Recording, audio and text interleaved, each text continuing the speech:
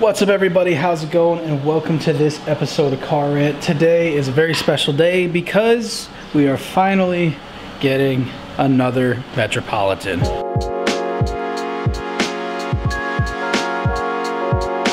If you followed our channel for any length of time, you will know that in the last year we've really gotten into scooters because they're like a nice little fun thing to do while you're waiting on the big stuff with cars. And also there's just something really fun about being able to just rev out a small little engine as far as it will go. I mean, it's why people buy Miatas and Civics, right? It's just ours happens to be bipedal instead of quad pedal. So for a little bit of perspective, why are we getting another Metropolitan instead of getting a Ruckus? Since, as you guys might be aware, we've had this guy just sitting here, just wasting away for the last year. We put a ton of effort into trying to make it work, and then we stopped. What happened? Why did we stop? As you can see, like I said, a ton of work was done. We refreshed the paint, made it look nice. Now it's a little beat up from sitting. Like new exhausts. We even tried to figure out what was up with this tire situation.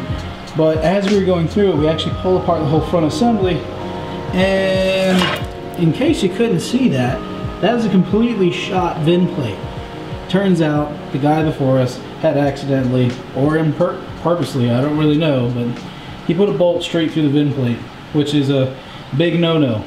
See, one of the big things that I did not know about was that some states do not require a title, registration, or plates on a moped. You can just buy one and ride it home that day.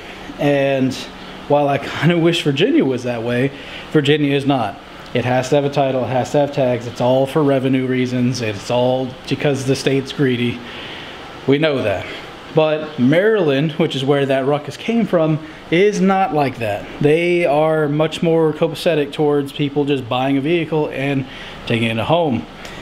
So we bought another Metropolitan because we wanted to try something that's not as common, a little harder to do, and for me, I think it'll be a lot more fun. That's building a Metruckus. Basically, you take the front end of a Metropolitan and you bolt it to the back end of a Ruckus. Why does this work? Why is it something that people do? Because underneath all of the pretty fairings and, you know, body panels, that lives underneath it. It's the same structure. The big difference between a Metropolitan and a Ruckus is literally the back end. They take the battery box that sits underneath the seat on a Metropolitan and move it into the battery box on the front on a Ruckus.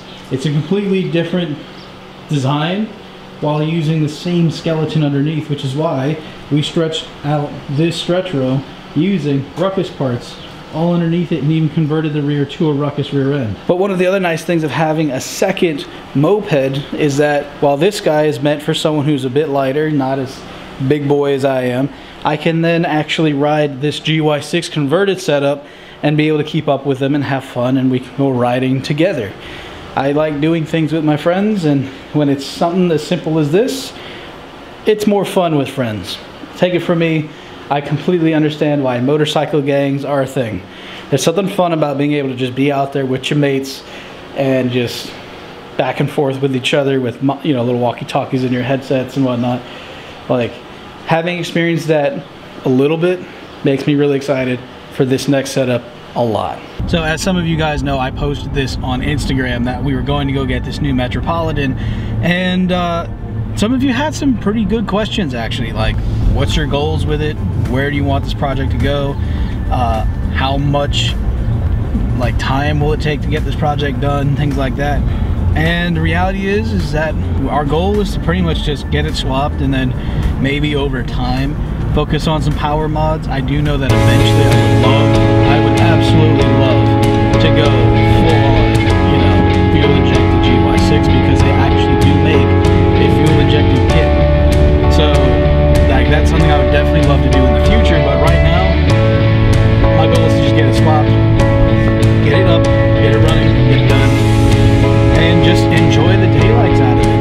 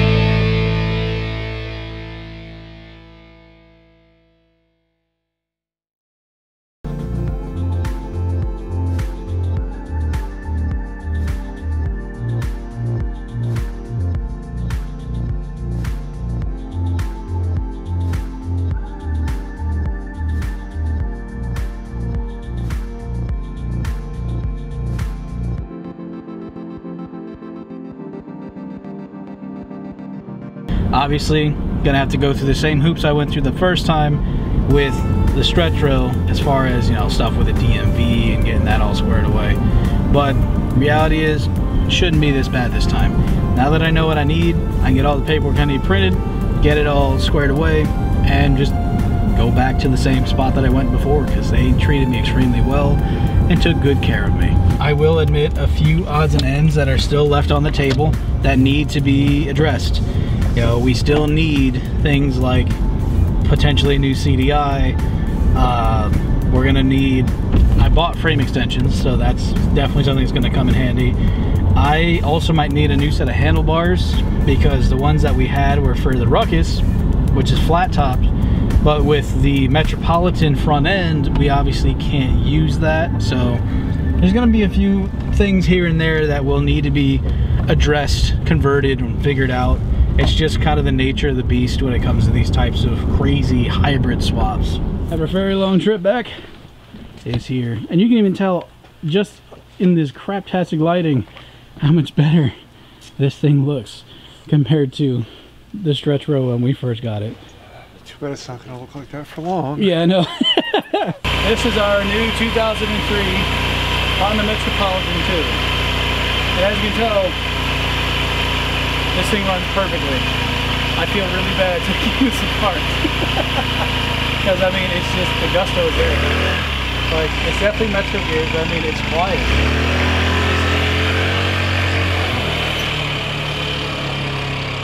It works. It's like, this may as well be the newest vehicle we've ever had, because this only has 1485 on it. Jeez. Mine had like 3K and change on it when we got it, and it properly works. I will say, old gas, so it's kind of smelling right now, and no mods at all. Bone stock. Even came with the factory upgrade mirrors. These are definitely going to go on the Stretchro because I need them, because that bike's legal, this one's not. But I mean, it's just, this is good. Great control.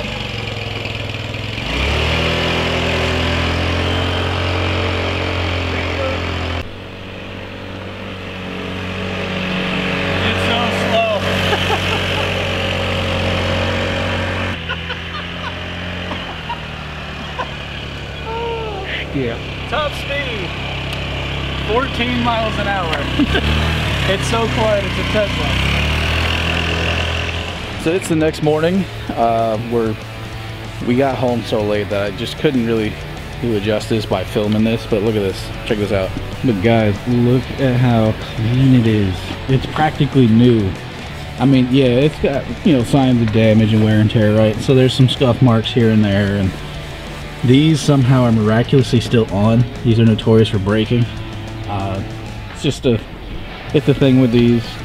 The seat is mostly in good shape. There's like a couple of spots that were definitely attempted to be patched, but I'll still transplant it if I can. This headlight housing, oh my goodness, look how clean it is.